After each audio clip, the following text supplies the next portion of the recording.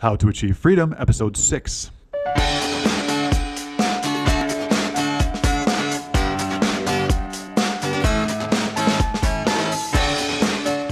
Hello and welcome. My name is Dan Shielding, and this is the podcast where freedom lovers explore and solve one specific question. How can we achieve freedom? Here you can learn practical, effective strategies to achieve freedom for yourself, for your loved ones, and to establish a truly free society based on the non-aggression principle. So let's get going.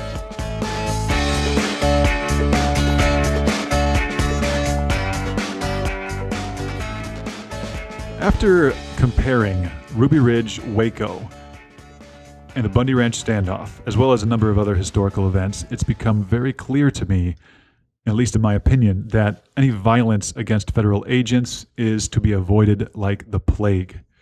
I'm not saying you should be defenseless. I'm not saying you should sacrifice your life for these aggressors.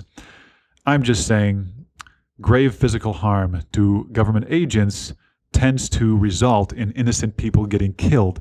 And in the vast majority of situations, it is counterproductive to the cause of freedom because government can use that act of violence to turn public opinion against us.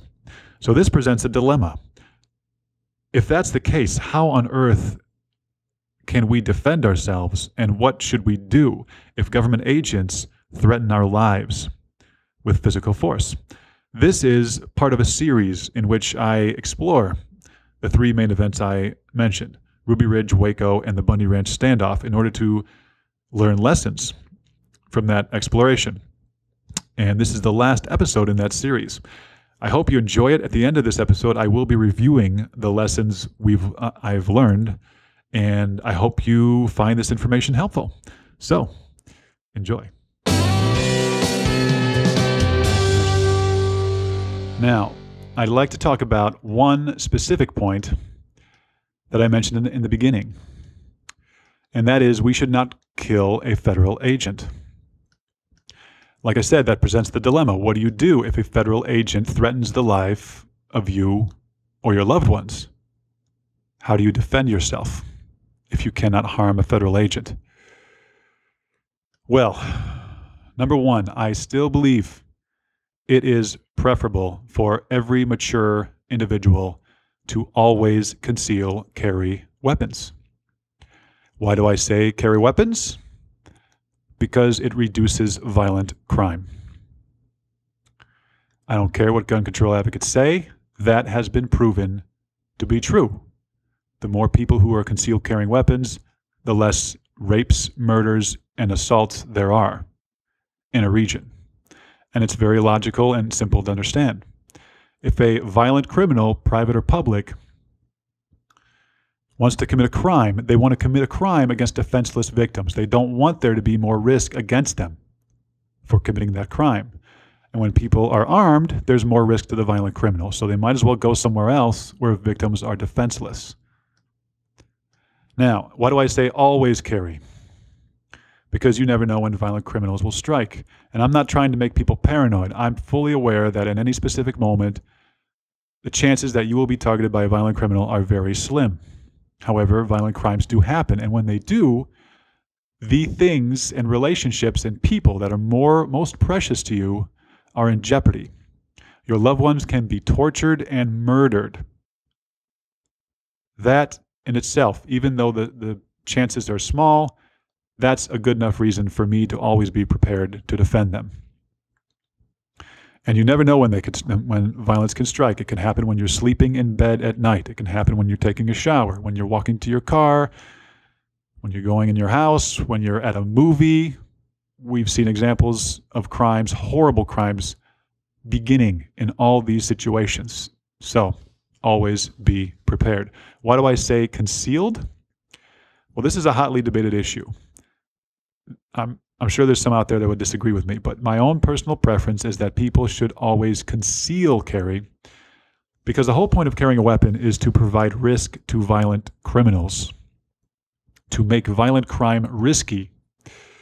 So if people, as a general trend, if the norm is open carry, then violent criminals can still avoid risk. They can see who's armed and who's not. They can avoid people who are armed and target defenseless victims when they're alone. There is no more risk to those violent criminals in that situation. A violent criminal can also walk up behind an open carry person, victim, shoot him in the back of the head, and then carry out a crime on the rest of the defenseless victims in the area. That happened at a bank. I'm sure that's happened more than once. Open carrying puts a target on your back, and it makes you more likely to die when a violent criminal strikes, and it does not present any more risk to the violent criminal because he can ambush you. So that's why I prefer concealed. Now, let's talk about using defensive lethal force against government agents. From an ethical perspective, one could make the argument that it's justified based on the non-aggression principle. Using lethal force to defend yourself against lethal force that's initiated against you or your loved ones can be argued as justified. Now, from a practical perspective, it's not justified. It's the worst thing that could happen to you. Your loved ones are vastly more likely to die as a result. And I'll make the point that it does not matter who fired first. There was a lot of people, not a lot of people, sorry. I did hear some people at Bundy Ranch that said, we're not going to be the ones that fire first. If anyone's going to fire first, it's going to be the government. But I didn't hear a lot of talk of what would happen if the government fired first. We really need to talk about that. Because if the government fires and we fire back, that's exactly what happened at Ruby Ridge, exactly what happened at Waco, and you saw how those turned out. That's not what we want. So, if the government fires first, there's no guarantee that the public will realize who fired first. And it will not prevent people from losing their lives. So, let's talk about this dilemma. Okay, so we're always supposed to be concealed carrying, but we can't harm a government agent. How do we do that? My general philosophy is that we need to provide incentives so that the government agent will not fire their weapon. As a general rule, and most people who carry weapons regularly understand this, you do not unholster your gun unless you're willing to use it. Because if you unholster your gun, even if you're facing a private criminal, they will see that as a lethal threat against them, and they're going to try their darndest to get a hold of it and fire it at you. So if you unholster a gun and you're not willing to fire it, you are likely to die. So that's one reason to not unholster your gun. Another reason is that a federal agent will shoot you. Because chances are the federal agent already has his weapon trained on you, pointed at your head. You try to unholster that gun, you're going to die. And how effective will you be at defending your family if you're dead? You should also not make any sudden gestures or movements that resemble a person unholstering a weapon. So you shouldn't dive with your hand into your jacket or in your purse and pull something out aggressively, or a sniper may shoot you. Now, of course, if the government does start attacking you and your supporters, you're going to have to make sudden movements, but still, you should avoid movements that could be interpreted as an unholstering of a weapon, because that would make you a target. If a government agent shoots, the only person responsible for that shot is that specific government agent. When one government agent shoots, it does not give you justification to start shooting back at all the government agents, because government is not a hive mind. It's just a bunch of individuals, each of whom is unique. In that sense, it's no different than any other group, and you must treat individuals according to their own actions, not according to the people they're standing next to, not according to the people who are wearing the same uniform. Now, the way we've been conditioned since birth is basically, if one guy from Group A attacks one guy from Group B, that means everyone from Group B can now kill everyone from Group A. That's ridiculous. That's horrifying. That's how wars start, because one person is mad at another. We cannot continue to think this way. We as freedom lovers must think differently. Think of groups in terms of each individual within the group and what they're responsible for. If nobody gets that initiation of force on video and you guys start firing back in self-defense, the public perspective will be that you are bloodthirsty terrorists and the government will now have a public license to commit genocide. Basically what I'm talking about is video cameras are crucial. If the government agent fires, you need to catch it on video. Every single person who carries a weapon needs to have a video and audio recording device mounted on their body continuously recording. And the way you do that is to have some kind of app or device that records in a loop. So it keeps recording over the same 20 minutes. And when you want to keep the last 20 minutes, you just hit a button and it keeps it, it saves it, or streams or uploads it or whatever. Now, this is very, very important because when you are carrying a weapon, you have the potential of using that weapon.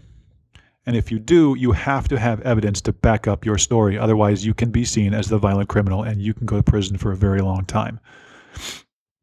Very important. And it's also important to distinguish in a standoff between government aggressors and peaceful protesters who initiated aggression.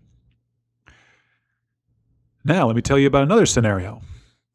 If one government agent fires and kills one of our members, the person killed did not unholster a weapon or make any sudden movements, and we do not fire a shot back in defense, and it's all caught on video. Guess what? We've won. This would show without a doubt that we have self-control and the government does not. We are the good guys, they are the bad guys. As a result of this sequence of events, hundreds of thousands of people would join our movement. That is powerful. That's 1,000 times more powerful than shooting back. So remember that. You don't even want to shoot back if you can help it. Now, I want to talk about one more thing that's very taboo and controversial. But we have to think outside the box, folks. We are trying to provide incentive for the government agents to not fire their weapon. Okay? For one, we're not going to unholster our gun. Two, we're not going to make any sudden movements. Three, we're going to have video cameras and stream that footage live to the internet. Four, we're not going to commit any violence to anyone who doesn't deserve it. Okay? Five, let's say a private criminal invades my home and threatens my family's life. In that case, the public sees me as justified in using lethal force to defend my family. Reality is seen by the public. I'm the good guy. The home invader is the bad guy. Now, if you replace that private home invader with a government agent, the whole situation is flipped. The public is under the delusion that if a government agent invades my home, then I must have done something to deserve it. I'm the bad guy. The government aggressor is the good guy. We need to overcome this public delusion. And the only way to overcome it is to show the public reality. What's the reality? The government doesn't just harm a man if he kills him or throws him in jail. When the government commits aggression against a man, he is harming that man's entire family. He's tearing that father's family apart. He's forcing his children to grow up without the parent who loves them. He's severely limiting that family's ability to put food on the table because in today's society, both parents often are the breadwinners. You put one of them in jail, you're cutting their income in half and making it twice as hard for them to survive. You're also making it more difficult for that family to defend itself against violent crime. And this is really sad. I really encourage and I wish that every mature woman would carry a weapon with real stopping power. Unfortunately, there's a lot of families in which the father is the only one who's willing to do that. So if you put that man in jail, there's no one left to effectively defend that family. And as a result of putting that man in jail, members of that family could be tortured and murdered. Does anyone see that when they see someone carted off to jail? Oh, look at that prisoner. Look at his mugshot. Oh, what a bad-looking guy. Nobody thinks of his family. The public doesn't see this. The only way they will is if we show it to them. We need to show the public who the government is really threatening. Here's how we do it. I'm just going to say it. We go to a protest like we're going to a family festival or a company picnic. We go with our families. We interact like we normally do, like we're at a barbecue. Hell, let's make it a barbecue. Okay? Let's have families get together, having fun, exercising their freedom of speech, having a good time, eating some food. Oh, by the way, we're taking our cattle back. Okay? Meanwhile, while we're having a good time showing the public with our video cameras who we really are, that we're normal just like everyone else, meanwhile, the government agents are over there in their commando outfits with their megaphones, hiding behind their cars with their assault rifles, saying, "We have a court order to shoot you." I mean, how ridiculous would they look? How obvious would reality be in that situation? I'm not talking about putting women or children at the front and having them shot. That's not what I'm talking about. I'm talking about showing the world the kind of people we are. We're families like everyone else. Getting it all on video, just hanging out like we normally do so the government can look like the clowns that they are. Someone described this as, a similar strategy to using human shields. They would describe this as being cowardly. Men are the ones who are supposed to stand up by themselves, leave their families at home, sacrifice themselves like a bunch of martyrs. Is it cowardly to behave normally, to be yourself? Is it cowardly to provide incentive for the federal government to not use violence? Is that cowardly, or is it just using my brain? What's cowardly about saying what I really think? What's cowardly about facing the reality of the public delusion that exists and coming up with ideas for defeating it? I suppose the government would prefer we conceal our families at home and have all the men stand on a hilltop to be vilified by government-controlled media. Then we can all just rush down into the valley and be slaughtered like the old days of war. Is that courageous or incredibly stupid and a recipe for failure? What if government agents started firing anyway? Really? Any government agent who shot a gun at a crowd of peaceful families on video would have to be crazier than any mass shooter I've ever read about. Let's cover the disincentives. Number one, unlike most situations, the government agents who follow orders can now see and feel the effects of their aggression firsthand. They can see the families that they are going to harm if they use violence. It's no longer hidden from them. Plus, it's all on video, broadcasted to the world.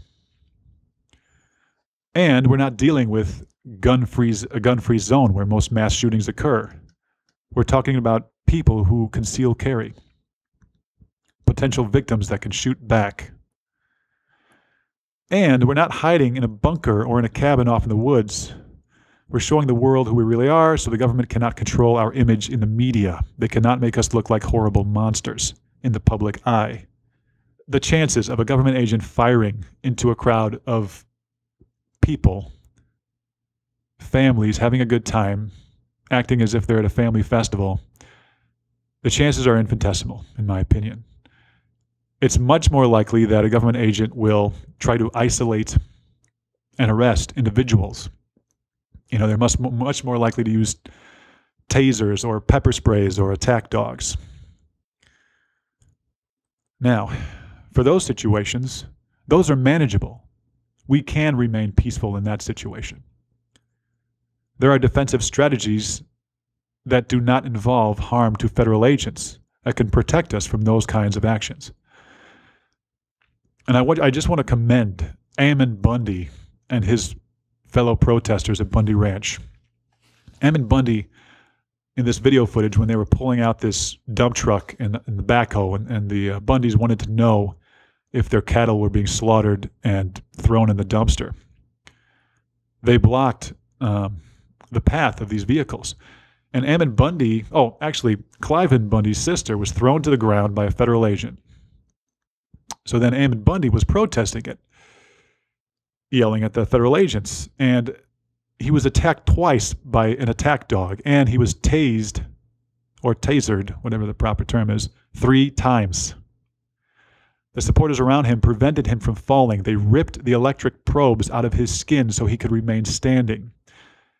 Everyone stayed on their feet. Everyone was mobile. They were moving in and out. They defended each other without causing any harm to any human federal agent. It was like watching a gold medal Olympic performance. It was incredible. And you compare that to what you see at some of the Occupy Wall Street protests or other protests where the people are sitting. Okay, they're locking arms, so it's more difficult to pick them up. But you get enough federal agents, and it's easy for them. They just overpower them. They just strip them away from each other. It's like picking berries. It's way easier for the federal agents to isolate people and arrest them. But the way the strategies the protesters were using at Bundy Ranch were much more effective at defending themselves from arrest and imprisonment and isolation. So I'm going to talk more about that, more about self-defense against government agents and how to move as a group and how to protect each other. But let's keep moving here. We do have to cover the possibility, even though the chances are infinitesimal in my opinion, if you follow all this advice that I've gone over. What if a federal agent shoots at peaceful people in the crowd? Well, ideally, you do not want to shoot back. You want the other government agents to stop him. As I described, it would be absolutely insane for a federal agent to shoot a bullet into a crowd of families that are acting peacefully and having a good time and acting normally. And the other government agents are probably not going to be stupid enough to join that assault. At least I'd hope so. It's not in their best interest to be viewed as people who commit genocide, people who slaughter families. Most of them are aware of that. So it's not impossible to imagine other government agents stopping that government agent who starts firing if we don't fire back. If we do fire back, all hell will break loose, and the government agents will be firing against us. If we don't fire back, it's much more likely that the government agents will fire at the initial agent who initiated the lethal force. Okay, remember, there are snipers involved in most of these situations. So if you draw your weapon in the open, you are likely to be killed by a sniper, which makes you useless to defend your family in that situation. My personal advice, what I'd personally do is I'd help my family take cover first. Once they're behind cover, and once I find cover from snipers, if the government has failed to stop the government agent that initiated the shooting, if I could identify the individual responsible, and as long as I had a clear shot that did not endanger any innocent casualties, and as long as it is all captured on video and audio, then I'd stop them. To achieve freedom, we must shield ourselves from aggression, including government aggression. Attempting to do that in today's culture can be extremely dangerous. Personally, my goal is not to start a fight with federal agents. I support the strategy, the Sun Tzu strategy of avoid strength and target weakness. The federal government has massive funding because they can tax hundreds of millions of people. Why walk up to the largest giant and slap him in the face, especially before you've gained experience defeating much less formidable opponents? I don't think it makes sense to start a conflict with the federal government. My preferred sequence of events would be to start with weaker targets. First, master the art of protecting yourself against local private criminals. The next thing I do is figure out how to deal with the local aggressors within your local government. How do you get them to leave town using peaceful methods, public ostracism, etc.? Then, after I accomplish that, I would replace all local government services one at a time, or as many at a time as I could handle, with voluntary alternatives. Once you replace all the local government services with voluntary alternatives, you no longer have a local government. And I suppose I do the same with a county government. Governments that are intimately involved in our lives and that are small enough in scale that we can manage the threats they pose. Now, once a free society is strong enough, locally, individuals can voluntarily just stop complying with state and federal laws. I see no need to commit a blatant public act of defiance against state or federal government. Doing so provides unnecessary incentive for the state and federal government to attack you. We don't want them to attack us. We don't want to have to defend ourselves with force because we do not want to harm a federal agent because it results in tragedy. We want to avoid that scenario. How do you do that? The way I just described. Now,